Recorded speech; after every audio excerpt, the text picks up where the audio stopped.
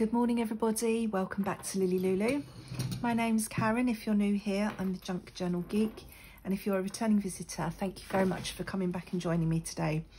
So I'm continuing work on the Rambling Rose journal. This is a design team project for Sunny Creates, and hopefully you'll find all the links in the description below. And today I think I'm going to work on the cover. So if you have been here before, you'll have seen that recently Claire from Purple Poppy and myself did a journal swap, and I made, we agreed to make an A6 size journal, which is half the size of this. And I used a padded envelope for the cover, and I really liked the way it felt in the hand.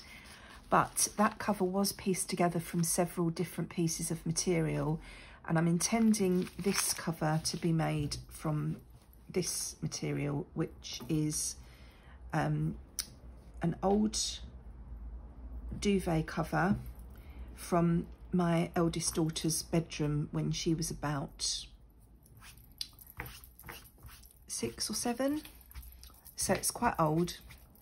It's not vintage, but it's quite old. And you know, it's got flowers on it, roses and things, and I thought this would work actually for both of the journals that I'm working on at the moment. So I want to see how a cover comes out just with the one layer of fabric on, so I thought I'd give that a try. Now unfortunately I didn't think that, you know, an A4 size padded envelope is not going to be big enough for A4 sheets of paper folded in half, because, you know, well, you can see. So then I threw my toys out the pram and thought, what am I doing? And I thought to myself, next time I print a kit, maybe I will not print it borderless. That will give me a bit more room to play with.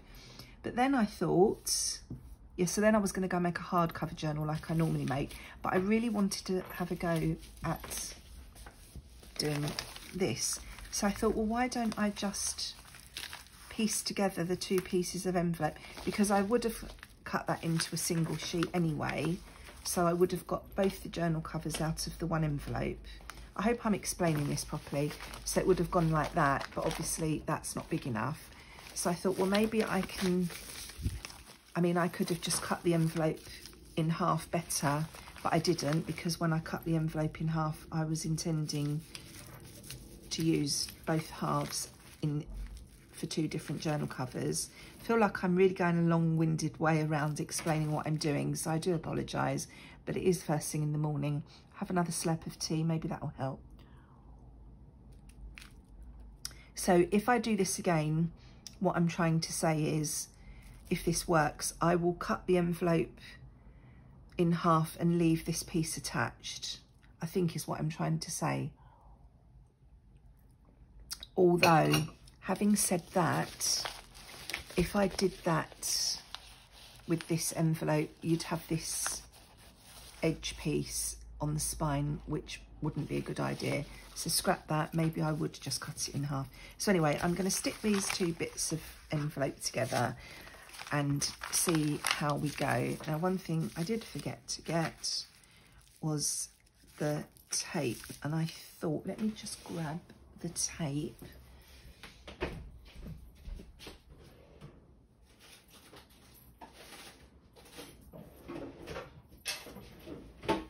I thought that as I am covering all this, you're not going to see any of it. Probably parcel tape will work. You know, it's strong. I know it's not very pretty, but it's strong, and hopefully that will do the trick. So I need to overlap this quite a bit, I think, because if my spine is going to be here, I don't want that join, you know, right on the spine, because it's going to be a weak point. Sorry, I've just knocked the camera holder. I put it in another different place today to see if it works any better. Which is why you've got a funny view of me today, but I'm still knocking it. It's still too close to me. If I put it too far away, you can't see what I'm doing, but if I put it too close, I keep knocking it. So I'm thinking that hopefully that, oh no, that doesn't give me enough.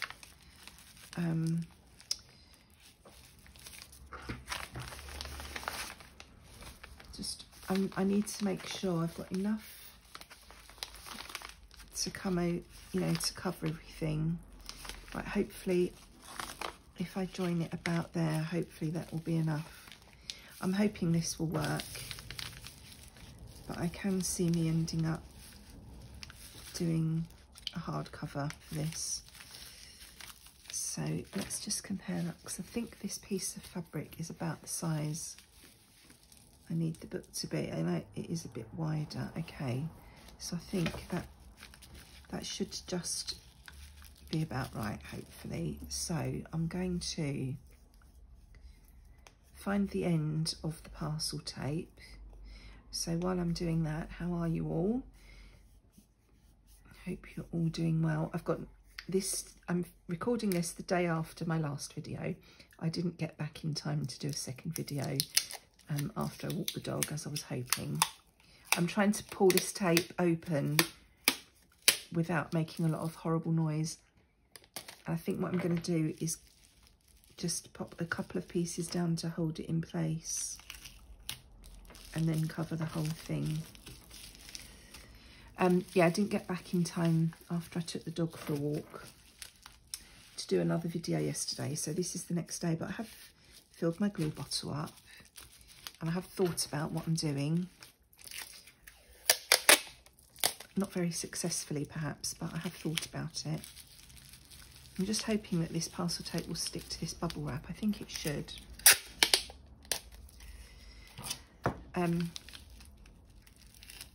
And today I wasn't expecting to have day to myself, but my husband's shift's changed, so I have got a day to myself, an extra day of crafting. Always a good thing. So now I think that will, you know, really be enough to make sure that that spine is going to be okay. And I'm just going to do the other side as well. Let's chop that off there. Now this is going to be too tall, so I'm going to need to cut it down to the size I want it. But that's where we are at the moment. Now I wonder if you can see that tape through this. I think it will probably be all right, but I can always put, you know, a piece of lace or something down the spine to make it look prettier. So now I need to decide how tall I want this to be. So I use my piece of fabric as a guide, a rough guide.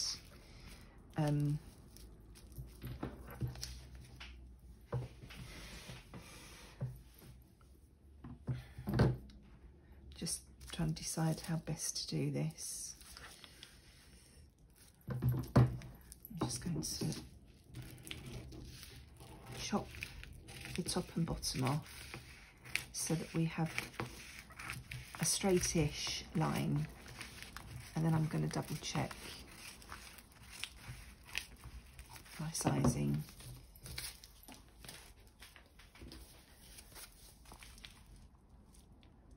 Yeah, that should be okay. So it's another lovely day here. The sun's shining, it's nice and warm outside. Got my washing on the line again. Remembered to get my washing done and out on the line before I turned the camera on, so you don't have to listen to that horrible noise in the background. Right, so essentially this is going to be my cover. That was easy, wasn't it? So I think what I'm going to do, I always have problems when I stitch my fabric to my covers.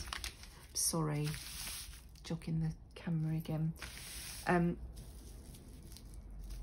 and I'm not sure why that is, but I always end up with some puckering.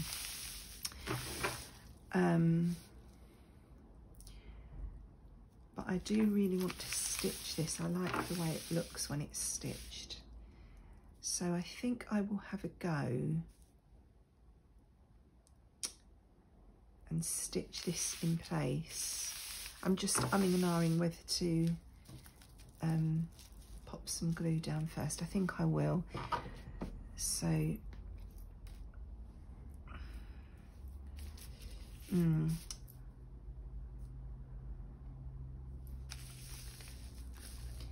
I'm just thinking, will the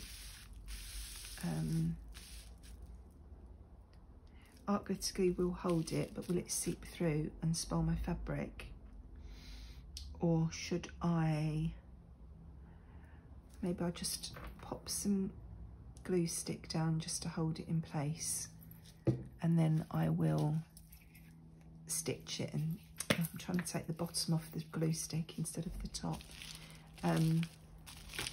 Yeah, then I'll stitch it in place and see how it's looking. So let's just put some random bits of glue stick on.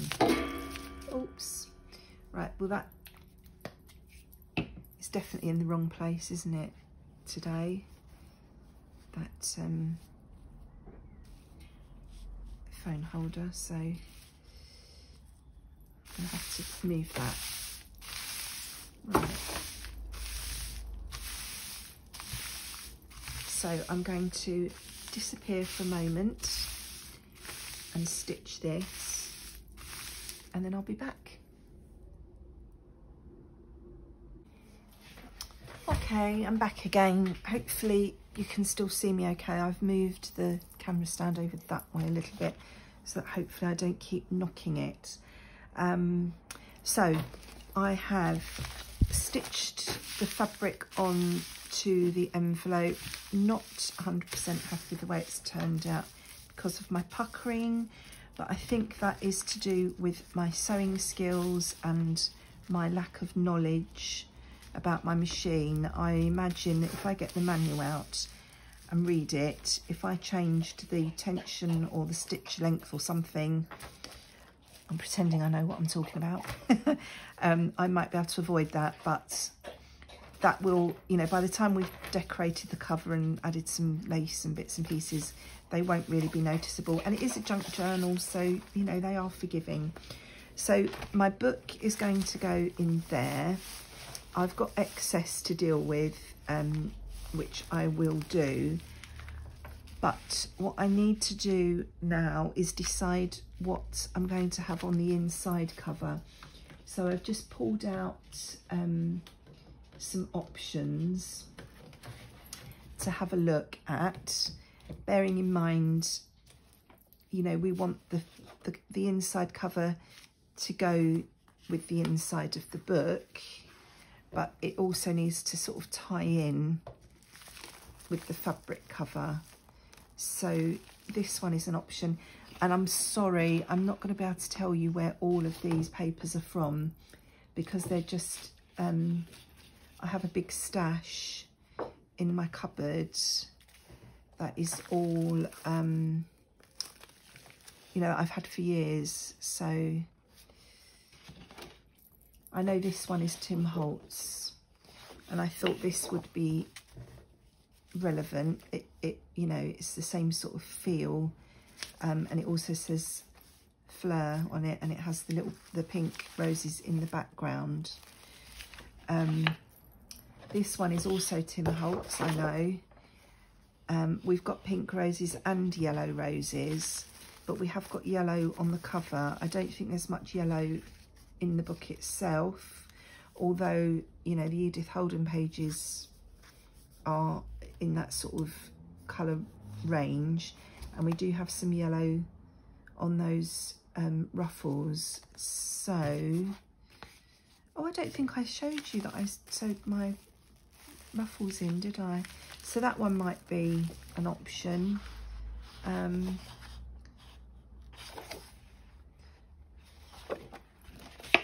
we've just got, you know, a more neutral which might be nice, especially if I'm going to stick a pocket on or something. These ones I think might be a bit too, I don't know if the word is bright that I'm looking for, but I think everything is quite subtle, you know, aged. And I think these are quite modern and bright, so I don't think these ones are going to work.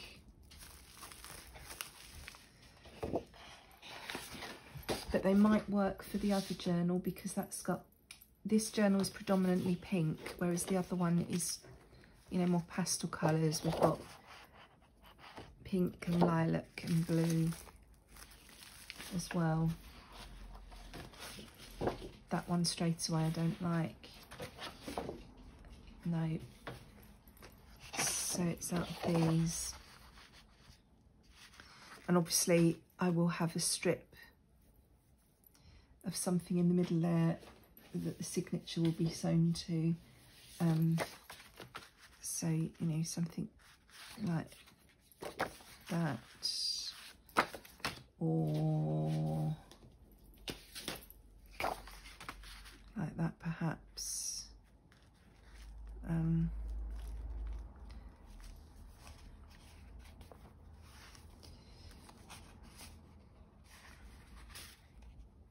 feel like we've got this pattern sort of going on through the journal here and there, so, and it's pink, so that blends in quite well. And then this is you know, sort of a similar type of pattern. Max, get down. Max, get down. Excuse me, the dustmen are here and Max is up at the window. Sorry about that. Didn't think you'd want to listen to a big barky fit in the background. Yeah, so I might go with this. I know it's quite plain and subtle, but then that showcases the, you know, the papers that we're working on, which is the whole idea of, you know, a design team project, isn't it? So Max, quiet. Come here. Come here. Quiet. Good boy. Sorry, somebody's just walking up the alleyway and they're making a lot of noise. Good boy. Good quiet. Right, so what I will be doing next then is, I wonder if I've got time to, I better do it off camera because I'm going to be chopping and knocking the camera and things. So I'm going to cut this down to size and cover the inside of the cover that we've made, and I'm going to sew in my signatures. So I'll do that off camera. I'll quickly show you what I did when you weren't here, because I don't think I've shown you the bits and pieces sewn in. So we stuck those background sheets down together. So after I finished filming yesterday, I've stuck, or I've sewn these ruffles onto the page edges and closed these pockets. So just so that you can see how it's looking, and I hope I am in frame. So I've added some lace in down one side of the centre of each signature. And I feel like I do need to put this book together now to be able to finish, you know, ephemera, where it's going and what it's doing. So that pocket's closed, and that has some sari silk, very tatty sari silk down that edge. I finished stenciling this page and then stuck the little glassine bag in that we made last time. And what else have I done? This pocket's now closed. And that's the first signature. This pocket's closed. This music sheet has got another ruffle down the edge. I may put some more ruffles in, but obviously they will have to be stuck on rather than sewn in once I've put the book together. I went through and stenciled the rest of those pages that were just white. Another piece of lace, more stenciling,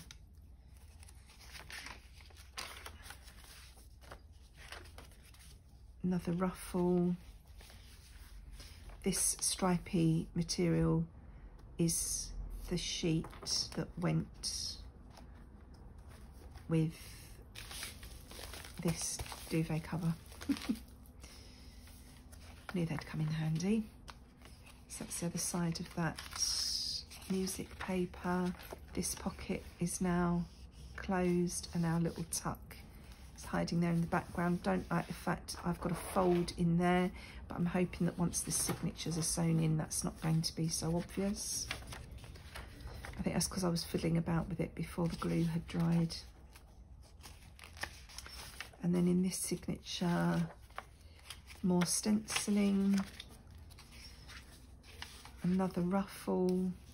So you see some of these ruffles have got the yellow on, so we do have a little bit of yellow in this journal. Oh, I've missed one.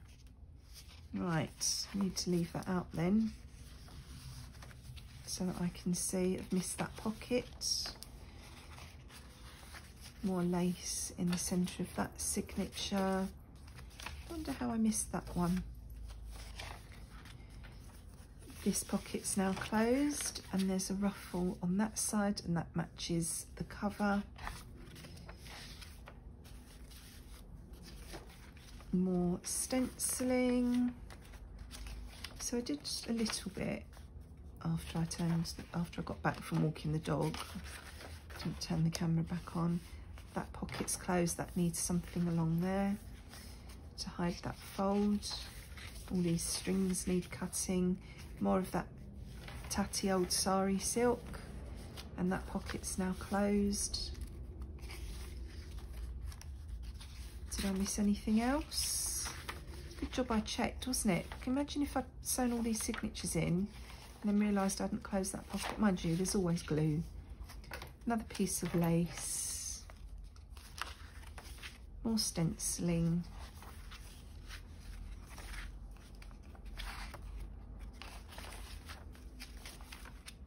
and that pocket's now closed with some more ruffle. And I think that's it. Yep, that pocket's closed. So it's just the one that I missed, a random missed pocket. So that's where we are at the moment. So I will probably put this together now off camera, and then come back and show you what I've done and start putting in the bits we've made, which I feel like's quite a lot, but I know once it starts going in the journal, it's going to feel like there's hardly anything in there. So I shall go away and get on with that. So thank you for joining me today. I hope you enjoyed seeing what we're up to so far, and go away now, look after yourselves, take care and enjoy your own crafty time. I'll see you next time. Bye bye.